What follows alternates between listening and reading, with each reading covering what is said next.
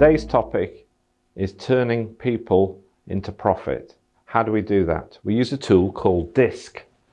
And DISC is a really powerful behavioral profiling tool that over 15 years I've found accurately predicts people's behavior to an accuracy of 80% in your business. So for hiring people, before you hire them, you can predict their behavior, and it's a fantastically valuable tool for that and to grow and develop people and teams.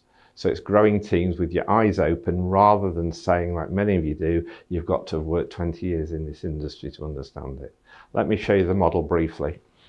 We've 4 types of people, 4 behavioral types, and we're a mixture of all of them. I ask people, are you more outgoing or introverted at work? And then, are you more task orientated or people relational? Now, we're all a mixture of all of them. We can do a report for you on this, a 30-page personalized report. Give me a call. But in the meantime, if you are a high D, then you're outgoing, direct, task orientated. You're interested in results. So learn how to communicate with a high D.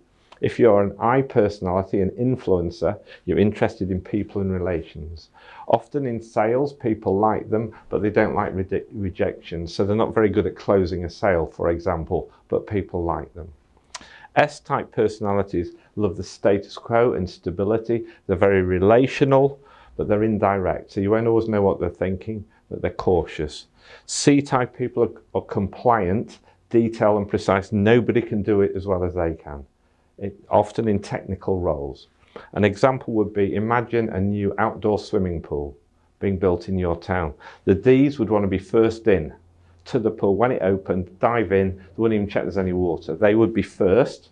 The Is would ring each other up and organise a barbecue and a pool party. They might not even go swimming, but they wouldn't care because they're having a great time. The S's would ring each other up and all get changed together, line up on the side of the pool and take one step together, checking if each other was okay. The D's have been and gone.